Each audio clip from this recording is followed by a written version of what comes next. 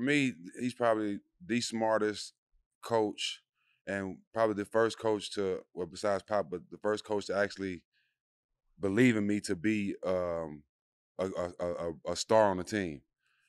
What did Rick Carlisle do for you, and what type of coach was he to you? Rick is different. I love Rick. Yes. He's different. Different. When I say different, man, he's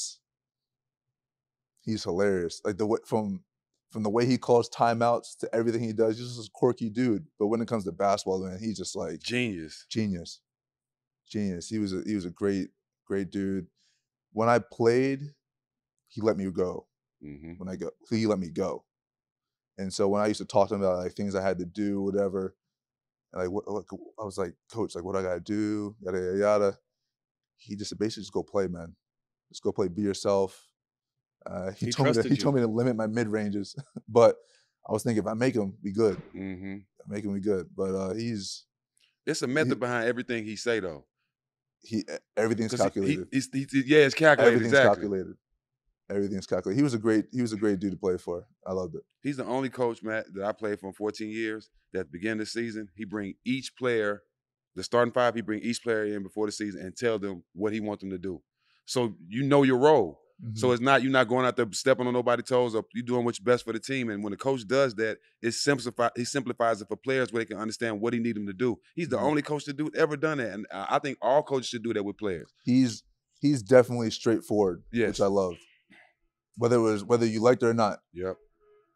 There it is. Ain't no guesswork. Knicks free agency. Was there a chance in Dallas? The bright lights in New York were calling your name. Talk to us about your free agency. There was a chance. Okay. There's a chance. I really did want to stay in Dallas. I think before the season, before my fourth season in Dallas, my last season in Dallas, we tried to extend our contract, whatever we can get. Was the most we can get was like 4 years and $55 million. And so obviously we wanted to do that. I wanted to stay there. I thought I would be there for a long time, and I liked my role there. It's funny because my agent was like, I mean, you can do so much. You can get more. You can get more. I'm saying like, well, like I want to be safe. Like, I'm not trying to gamble right now. This is not something you really gamble with if it's out there. Right. And so, but they were like, we want to see where we're at, like 20, 25 games into the season. But we were like, all right, well, if we're not going to do it, I kind of don't want to do it until after the season. I'm not trying to think about this. During the season, right. Yeah, so there's a period where Luka went out and I started to start. And I was playing really well. I think I was averaging like 20 and like 6 maybe, whatever. And so it was about that 20, 25 mark. And so we went back. We're like, hey, like, if the deal's there, we're thinking about it. Like, I'll do it. Like, right now. And still, it was no. Like, it wasn't a hard no. It was just like, we want to see. So this was Dallas. This is Dallas. It's still in Dallas. Okay. Because I originally wanted to stay there. Mm-hmm. And so trade deadline comes. I'm like thinking like, all right, well, if I'm not getting extended, I'm probably going to get traded. Probably. I think the way I've been playing, like there's just like playing well, right? I'm playing somewhat decent, and so that didn't happen. And then so like the deal came on the table after the trade deadline. I was like, no, I think I've outgrown that now. Right. Okay. Personally, that's what I thought. I was like, I think I've outgrown that. Obviously, going to playoffs, Luka gets hurt like second to last game or last game of the season, and so he's out for the first 3 games, and I obviously did what I did. Ain't no looking back. And so that all happens. I'm trying to think of my timeline so I don't mess up.